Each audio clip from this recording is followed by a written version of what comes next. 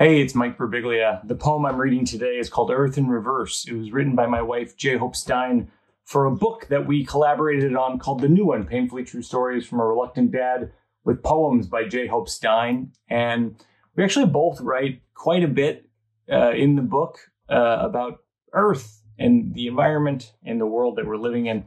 And the poem I'm going to read today is one of hers that I really love, and it's called Earth in Reverse. One morning I decide to spin backwards around the sun, says Earth, one step behind another, behind another. I watch the chipper dance of human beings in reverse. Fork by fork, I watch these graceful creatures pull meat from their mouths and plate them and knife them whole.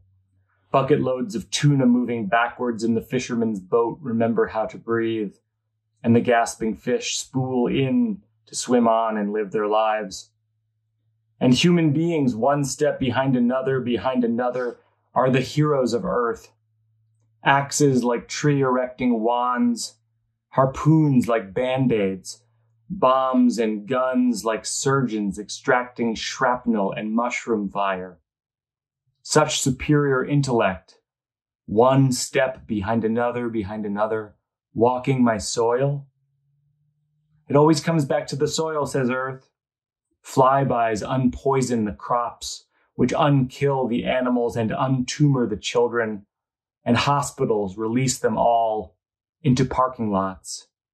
Moving backwards in their vehicles, they remember how to breathe, swim on and live their lives. Inside the mouth cheeks of human beings, I see tongues word by word in reverse. Earth as hetre and tree as eert, when you say it backwards.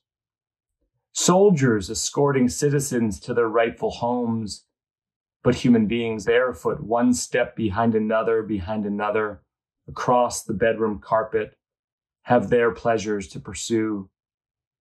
The unrumpling of underwear leg by leg, the fingers help it thigh high over the smooth or hairy face of the ass. This is the only animal that does this, says Earth. First with the mouth, then the hands, the cupping, strapping, click of fastenings, the garment by garment dressing of the waist and torso, the slipping on of fabrics, the shirting, zippering, the loop by loop buttoning, belting, skirting, the more mouth smothering of the lips, until both parties are fully clothed and embrace for the first time. Of perspiration and recollection, they neaten each other's hair. Of fingertips, separate. Earth as hetre, tree as eert.